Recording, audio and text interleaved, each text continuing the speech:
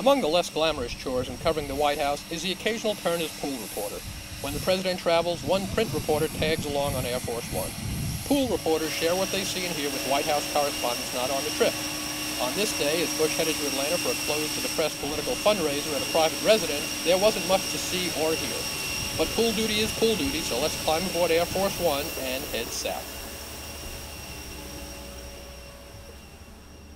Flying on Air Force One is not quite as glamorous as it might sound. Take a look around. This is all we see. It's a huge plane, but we are restricted to the press cabin, which isn't much different than the first-class cabin on a commercial flight. Hour 25 for Thanks.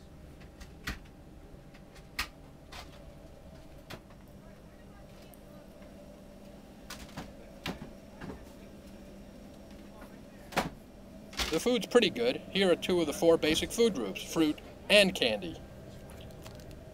Everybody settles in and we await word that the president, aboard his Marine One helicopter, is en route from the White House to Andrews Air Force Base in nearby Maryland. Attention on board the aircraft, the president has departed with a 10-minute flight time. That was the 10-minute warning, which gets us back off the plane to watch the arrival and see the president climb up the steps.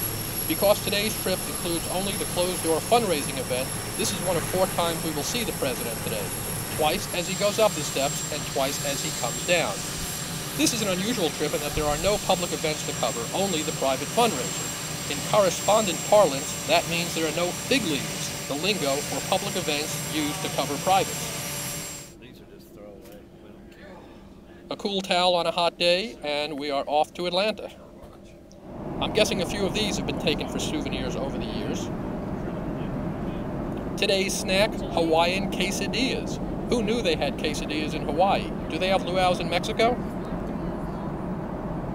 Here's a pretty typical arrival scene. Everyone and everything in place long before the president arrives. The limo awaits as Bush greets local officials and folks picked for the honor of being a presidential greeter.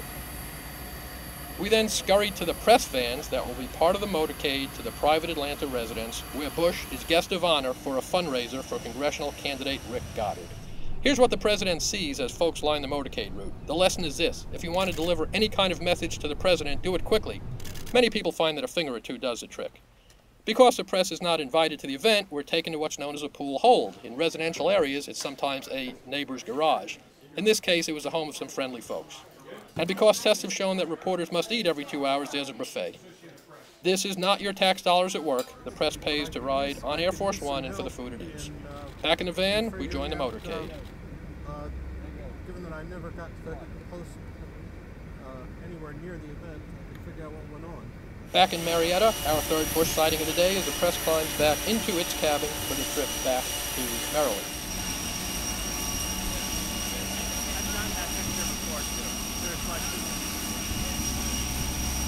And back at Andrews, the fourth and final presidential sighting as Bush gets back on Marine One for the flight to the White House.